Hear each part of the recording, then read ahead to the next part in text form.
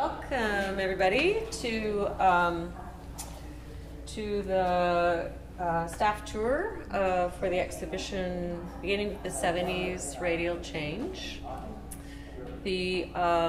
Overall, the exhibition focuses on the process of creating an archive through the creation of new works. And for this exhibition, it combines two new commissions,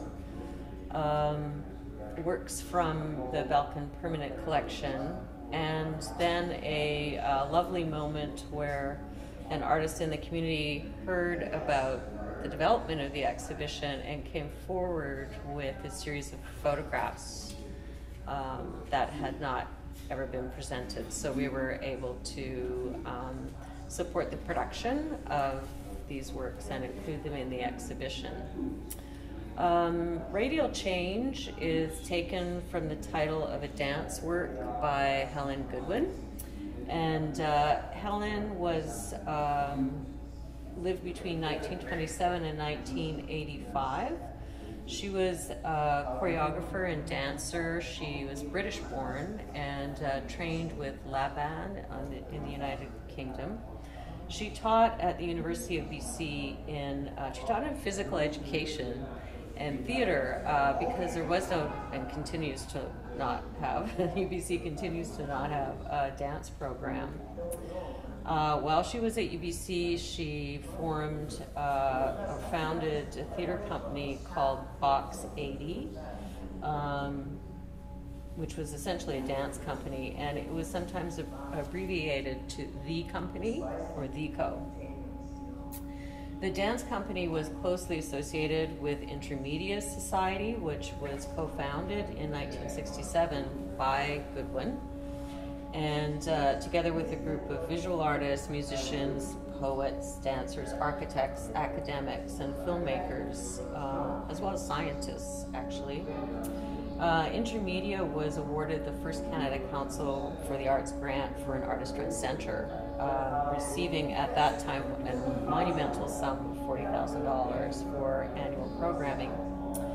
She was a central influencer in the interdisciplinary program of Intermedia Society, and she kind of advocated for a live art focus. You can really see that kind of British influence and their way of thinking about live arts.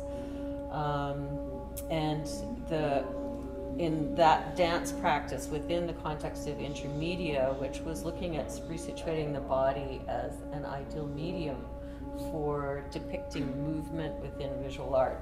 So this kind of work was groundbreaking work and foundational for what we think of now as performance art in Canada. So that's a little bit about Helen Goodwin, and the idea of the title of Radial Change was thinking about this notion of radius, the notion of an artistic circle, and this idea of how Helen Goodwin, who was once at the kind of center of this community, over time slipped from the center to becoming toward the margin, to the point where prior to this exhibition, not very much of her work exists in any archive at all. Not much was really known about her. So the process of the two commissions, one by Evan Sebens, which is in the other room, and one by Michael DeCourcy in this area here, for the process of making the work is accumulating information and building an archive about this presence, who was, as I said, was once in the kind of center, moved in the margin into a certain level of obscurity, and now hopefully we're pulling her back into the center. Yeah, so let's begin in the next room. Cherry Picker is not part of the exhibition. So this room, this configuration of the gallery is unusual to have it divided into roughly 3 triangles, but I think it works really well in this context. The works in this room are all from the Belkin collection, the permanent art collection, and the archives. So this huge red dress is from, originally the work was done in 1957. It's at Tsuko Tanaka. And this was a costume for a performance that she did originally in 1957 and then reconstructed in 2004. Tanaka is a core member of Gatai, a Japanese avant-garde artist collective, whose members created experimental artworks, often involving performance.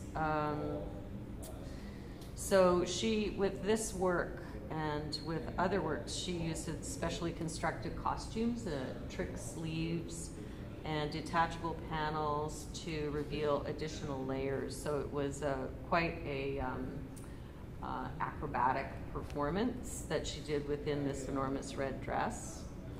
And once the piece was recreated by the Belkin for a retrospective show, which happened here in 2005, we kept the reconstructed dress within our archive.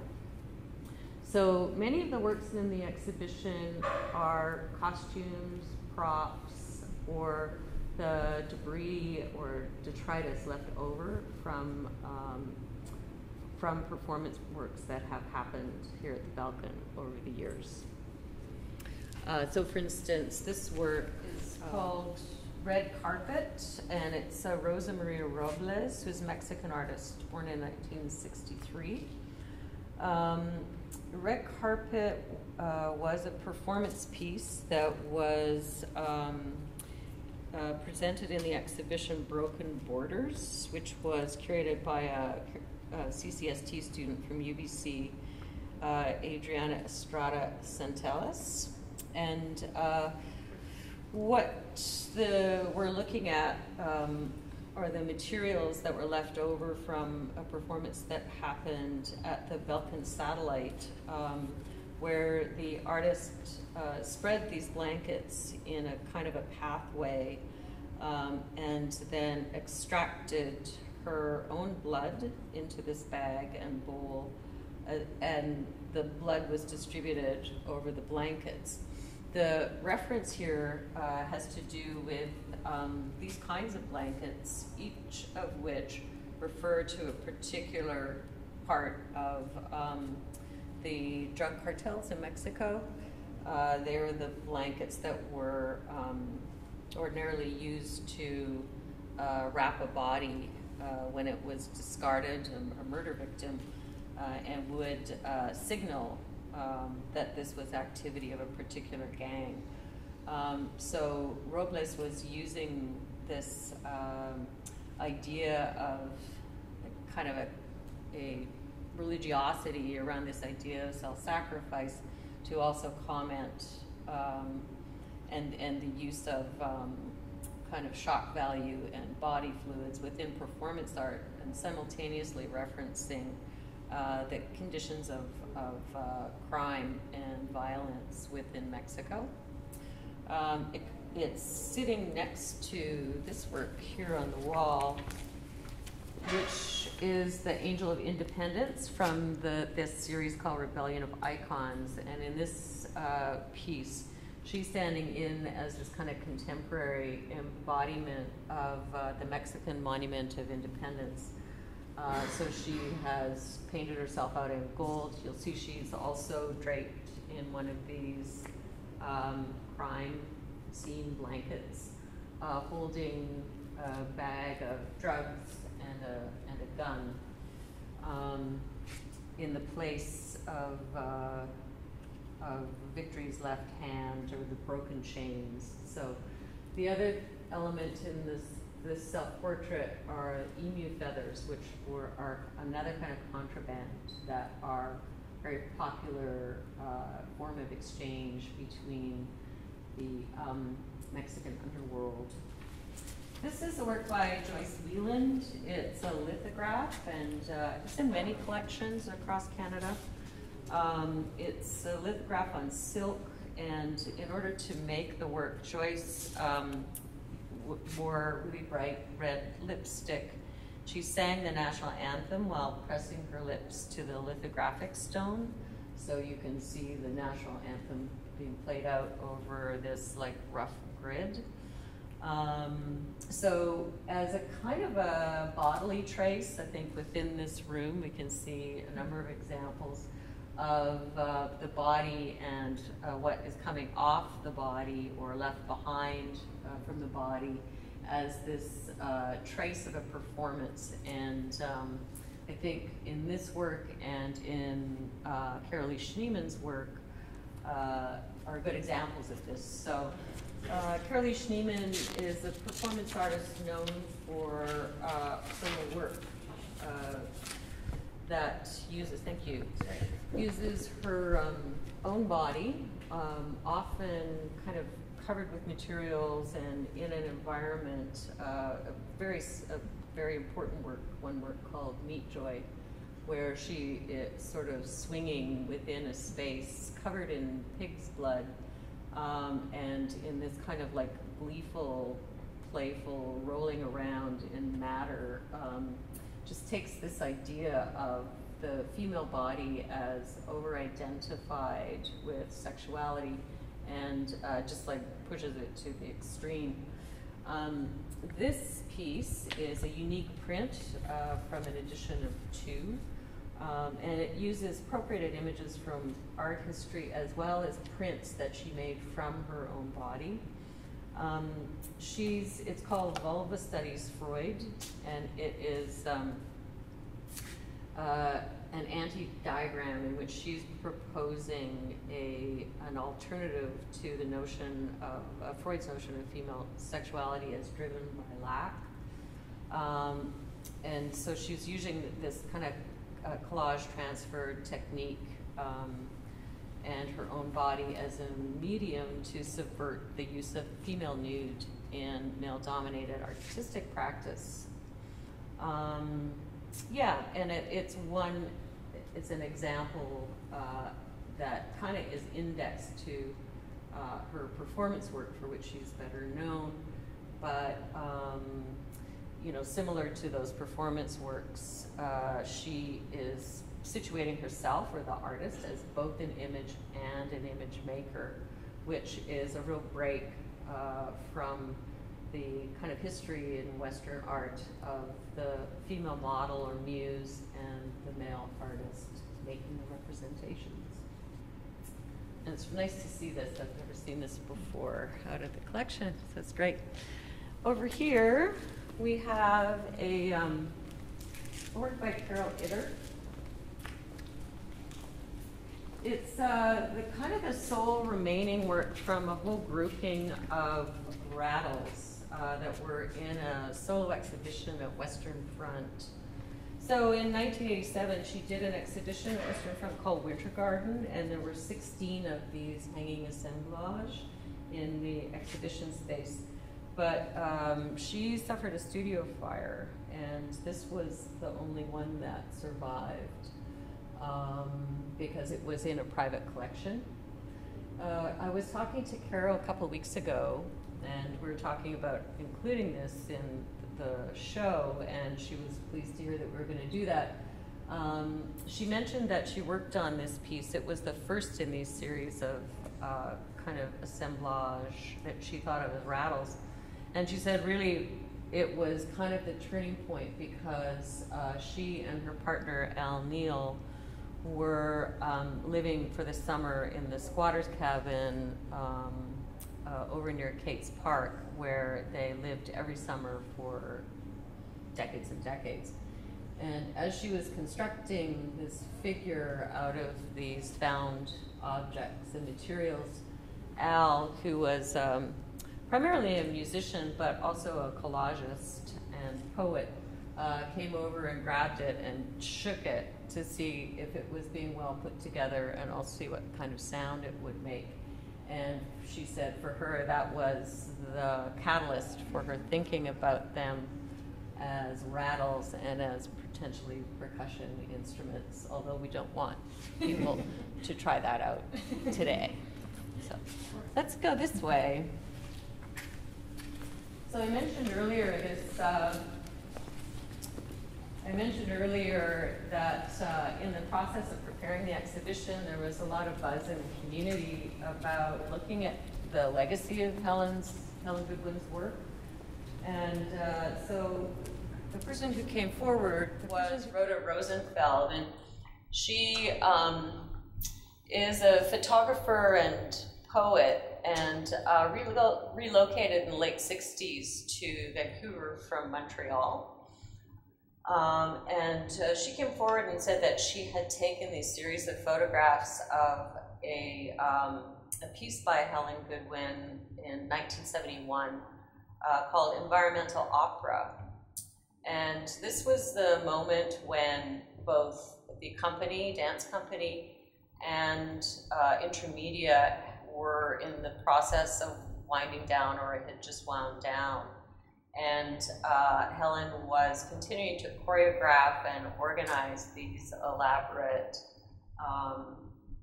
kinds of performance works. So this series documents this performance down on the beach, very close to here. But it also responds to it in a really interesting way.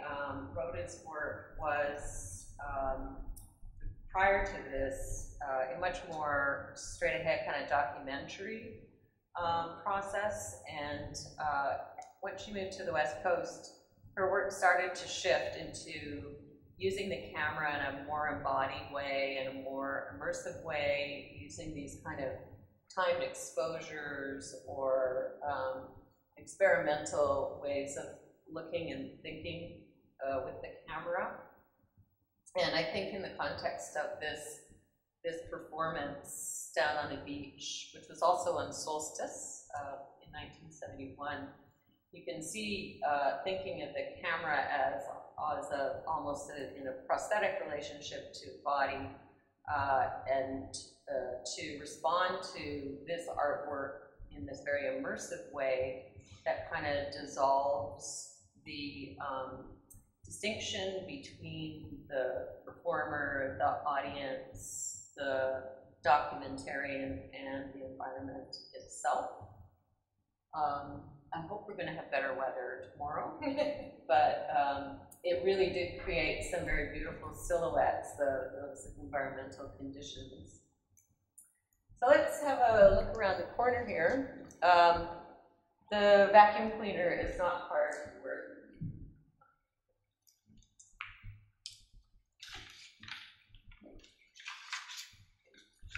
So this work might be familiar to a lot of you. This is work by Kate Craig, and this video piece is film transferred to video from 1974. We were having a long conversation, Janet and I, about the actual date of this work, but I think we've ascertained that it was 1974. And this film documents a performance by Kate Craig in 1971 or 4, as she basically flew out of her identity as Lady Brute. It was shot at Kate's Park, so very close to the place where Carol Itter made the rattle piece over there. And it was shot by her then husband, Hank Bull. And he assembled the video together from the original AA Super 8 and 16mm film. This is a ridiculously dangerous thing to do, just to use this block and tackle and cable and propel yourself face first across this rock beach. So this is the last piece that she made as Lady Brute? That was the general idea, yeah. So about Lady Brute, so Kate Craig was a founder of Western Front, one of Vancouver's first artisan centers, and she was a pioneer in performance and video art in Canada. Her first husband, Eric Metcalf, and she had an artistic partnership, and they would adopt the alter egos of Dr. and Lady Brute. And there was a number of works that they collaborated on or worked on separately and then would present together. And so Kate made this flying leopard costume from this existing leopard hat with the ears and a full-length body suit, this harness, and then these two enameled carved wings. And they are actually, the wings are in the shape of, you can see that they're sort of like hands. So they refer to the hand of the spirit. That is a motif that you'll see in Toronto, the Toronto Art Collective general idea. They have a number of works that have that shape, as well as Image Bank. And it was the idea of the hand of the spirit was this idea of the invisible hand, and it was used in multiple contexts. It's sort of like it takes on different meanings in different contexts. So here Kate is using it to suggest these kind of like diabolical wings for Lady Brute.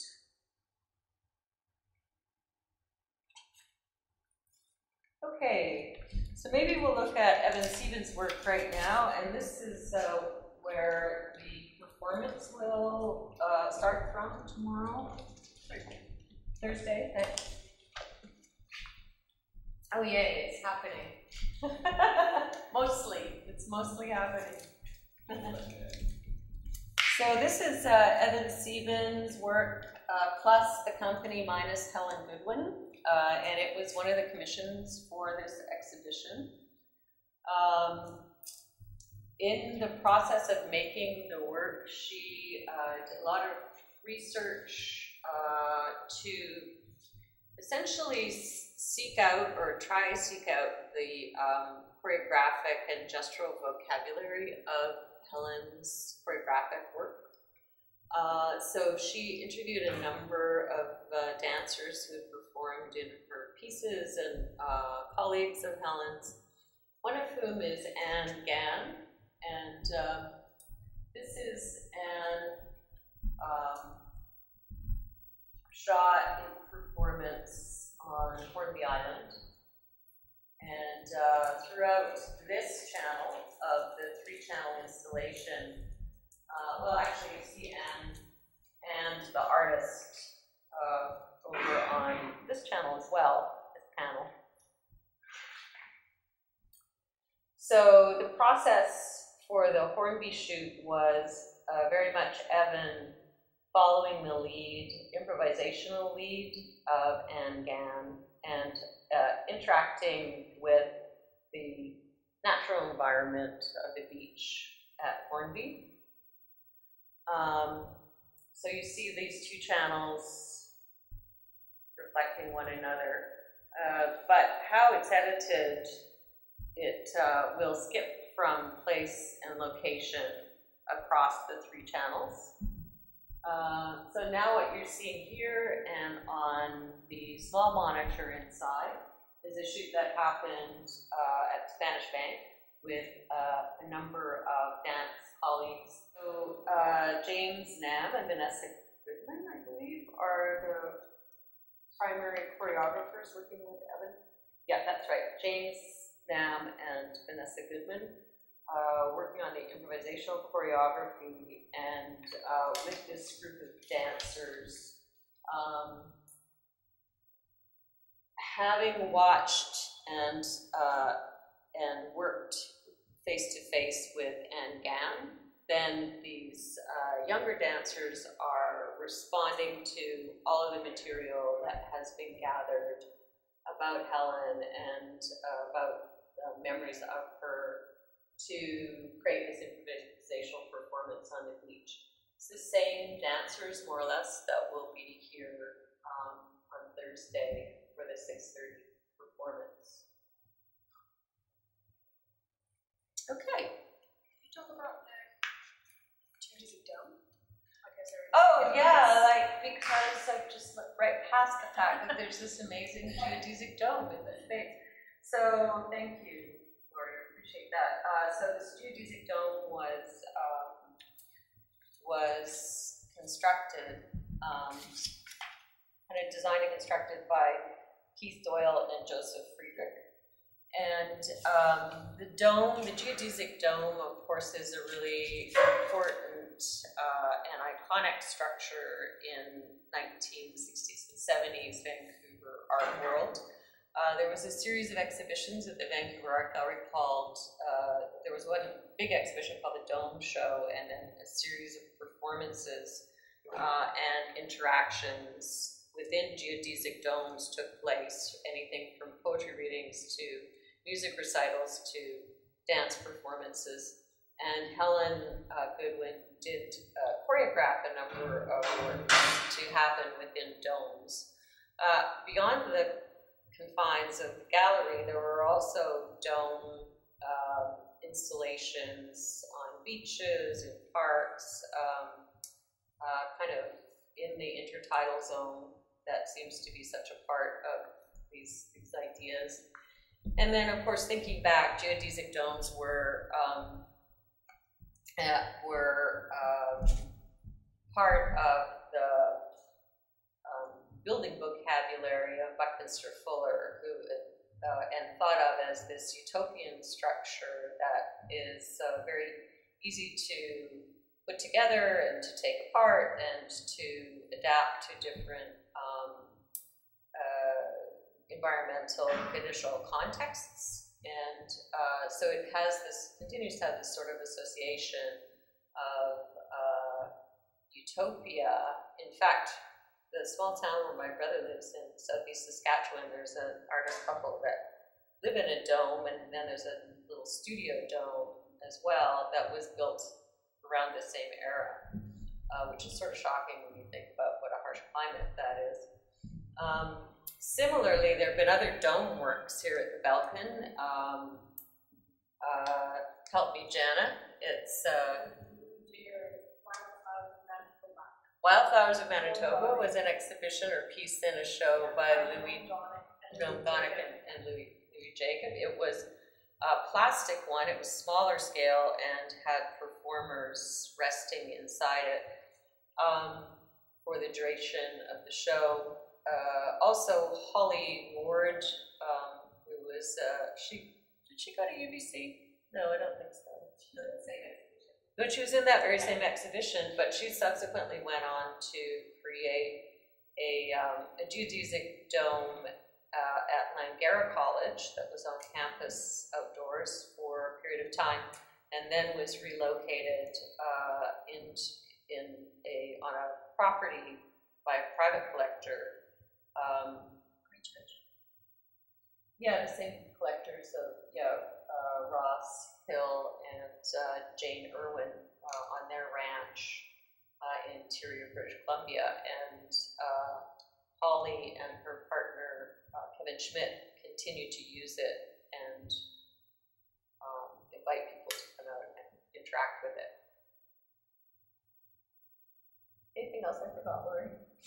At this point? I'm glad you mentioned the beach, because I was also wondering about intertidal zones and beaches. How it's a different performances on beaches, at the cabin down on the lake, on the and stuff. So,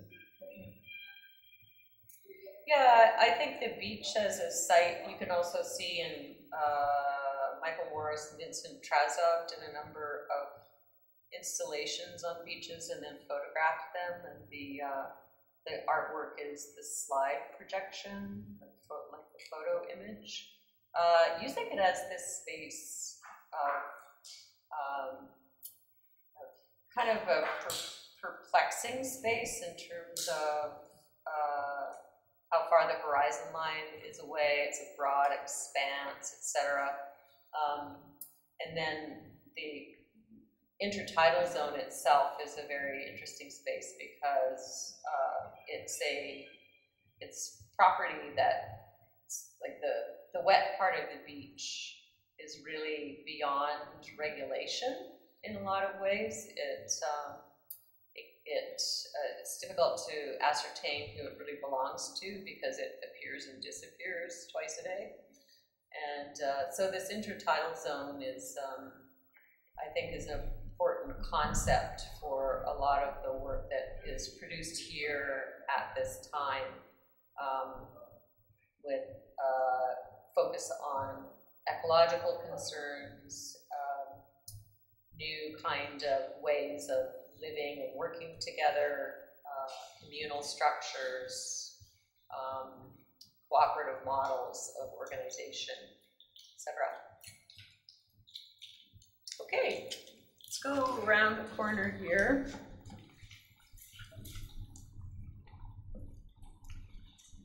So, facing Kate Craig's work is this piece by Cornelia Weingarten.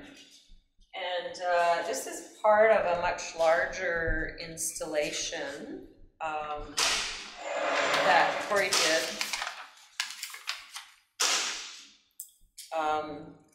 which was called At Face Value, or from an exhibition called Forge Subjectivity from 1993.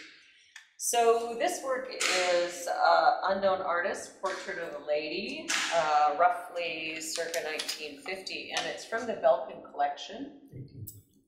Sorry, 1850, thank you. And it's from the Belkin collection, and it is an anonymous artist and an anonymous sitter. And what Corey did was she commissioned either a student or a former student to replicate this portrait as if it were a woman dressed as a man.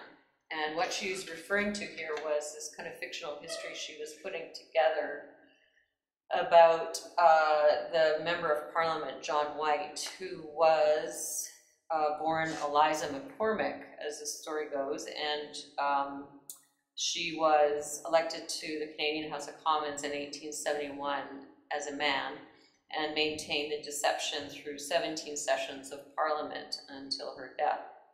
So with this work, Corey is investigating the idea of anonymity as a form of disappearance in relation to transgender issues, where someone passes themselves off with a different identity. It is a kind of erasure.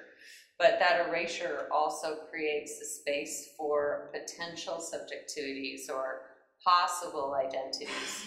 And this, I think, it can be seen throughout these sort of historical incidences of transgender people living their lives, that the space of erasure is also a space of potential, and the potentials within anonymity, I think, are as well as the precarity of it, continue to be like a major interest of Corey's.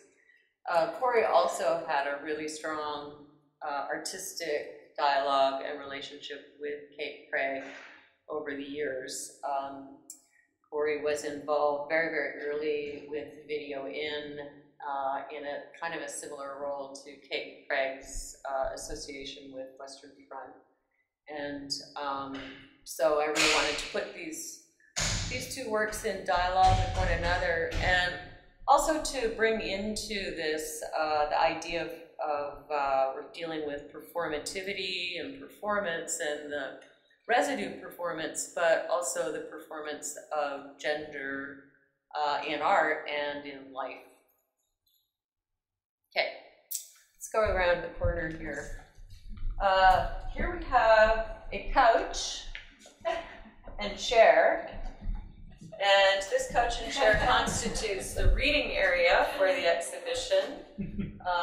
It will feature the making of an archive, but Jacqueline Wang Yin. And it's a fascinating new publication that we are sort of featuring as part of our reading area at the gallery that will be here toot sweet.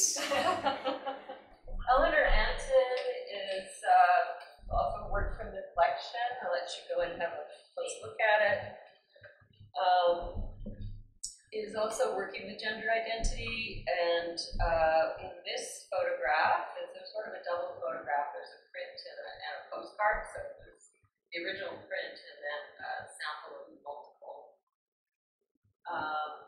And the title of the work is January 20, 1649. And so Anton's performative photograph is this kind of pastiche of the 17th century trial of King Charles I. That was a trial in which he was indicted for treason by High Court Justice and subsequently executed. So between 1975 and 78, Anton frequently performed hour-long improvisational monologues in Canada and the US, portraying this benevolent but ultimately impotent monarch. So this is an interesting notion or way of thinking about cross-dressing, is to occupy the body of the impotent male or the ineffective male.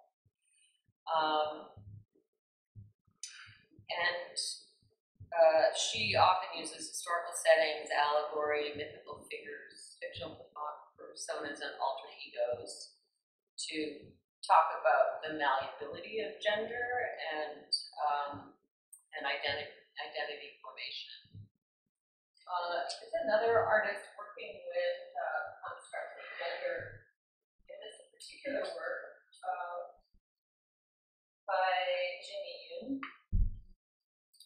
Often Jimmy Yoon's work involves self-portraiture, but it's also usually a real exploration of racial and female gender identity, often as a mother. And so with this work, which was produced recently, in the last 2 years, 2016, although it's dated 1991, 2016, because she looked back through her film negative archive and to produce this work, which is called Hey You, Yeah You, Jimmy You. And it's a set of silver gelatin prints that she shot in 1991 on color tuna quarter film.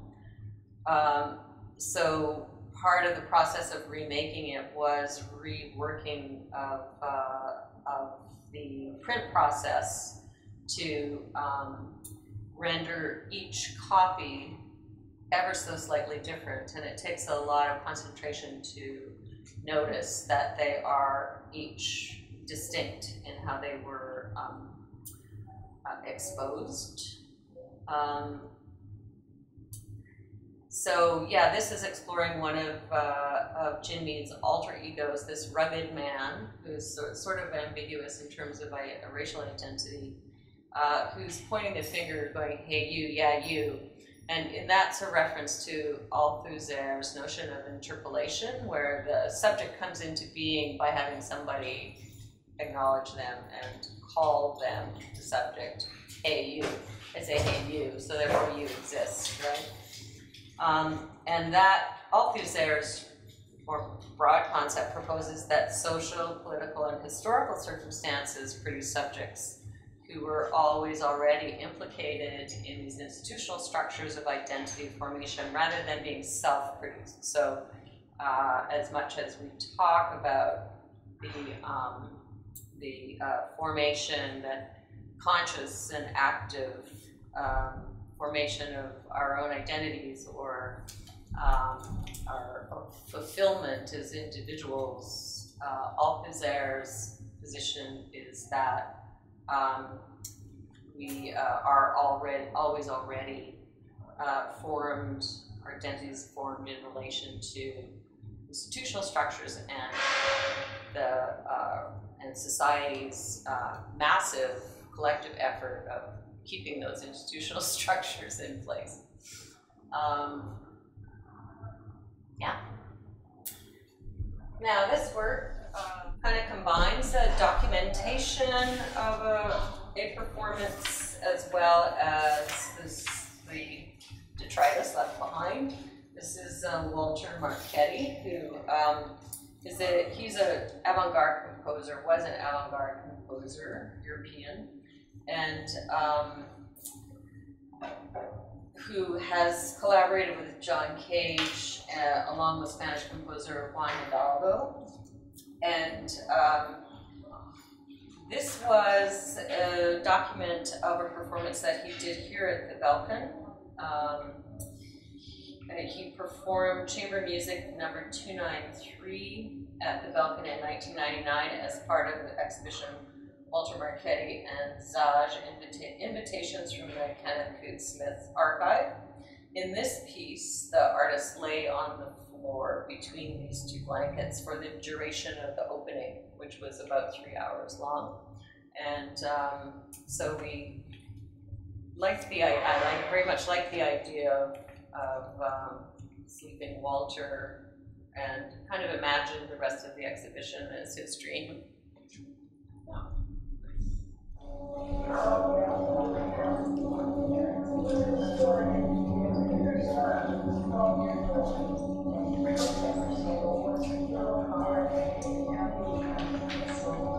So this is the second commission in the exhibition. This is a work by Michael de Courcy called Looking at the Source. And it's the kind of most recent work by Michael that looks at the artistic community formed around intermedia. And I'm just going to quote Michael here because this is his description of the group. The idea of creating a society and a public workshop dedicated to the collaborative exploration of new technologies by artists had been the brainchild of a local alliance of artists, poets, musicians, dancers, and academics. This group originally assembled to discuss Marshall McLuhan's theories of how electronic media, particularly television, was transforming our world into a global village. There was a strong feeling that artists should be at the vanguard of this radical reshaping of society. So with this work, Michael is looking in particular at a performance piece. Well, it's not exactly true. What we have here is a sculptural object that includes sound, and it gives a reference to these documentation photographs of non-conventional. So yeah, this work relates to this group of videos, that document those photographs, and this media presentation that is using a kind of mobile camera to explore these like archival images, almost kind of trying to extract additional meaning from the documentary image. And then there's 3 channels of audio. So these are interviews that Michael conducted over the years with a number of people in the Vancouver community, talking about Helen and her influence on the artistic practice of that era. Okay, let's gather back over here to hear a little better. So, any questions at this point? I always count on you, Lori, for a question or two. You have an observation about your curatorial decision to angle the walls. Yep. Like that, and how that is reminiscent of the triangles on the geodesic dome. Exactly. And also how that makes radial spokes on the central points, so the kind of like material shape of the exhibition reflects on the material detail. And also the fact that that piece is very in the center of the exhibition. Yeah. No, thank you. Yeah, those were definitely thoughts that I was having, and I think also because we've been thinking about this idea of, you know, what's the project of bringing someone back into view? I mean, often there's like, you know, newly rediscovered, or someone whose practice had fallen into obscurity and is pulled back into view. But I think both of these artists that that were commissioned have really made it a much more rich and detailed and also contradictory and problematized process of looking at difficult histories.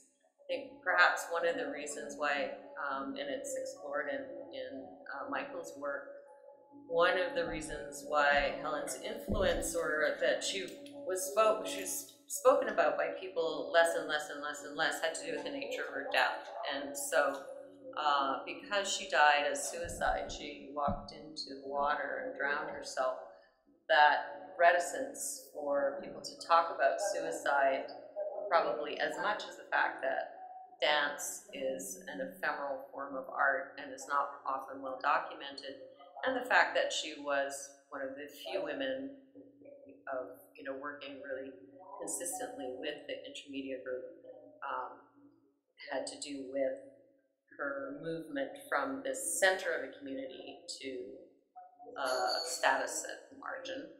And so it's about Helen, but it's also about how do we construct histories, how do we construct art histories, how do we keep them alive, how do you gauge someone's production over their life, how do you think about influence, and as opposed to, according to a Western canon, an idea of linear narrative of important art makers. How do you look at, and hugely because this era of art practice was one in which the idea of authorship was being challenged. People were working collaboratively. They were working with media that weren't considered high art media, like handheld video. They were breaking down or dissolving boundaries between the disciplines of printmaking and painting and film and photography. So how do we, as artists, art historians, curators, think about those histories and try and reformulate them in more complex and interesting ways? And that, my friends, is 4 o'clock. Thank you. Thanks very much. There's also this really interesting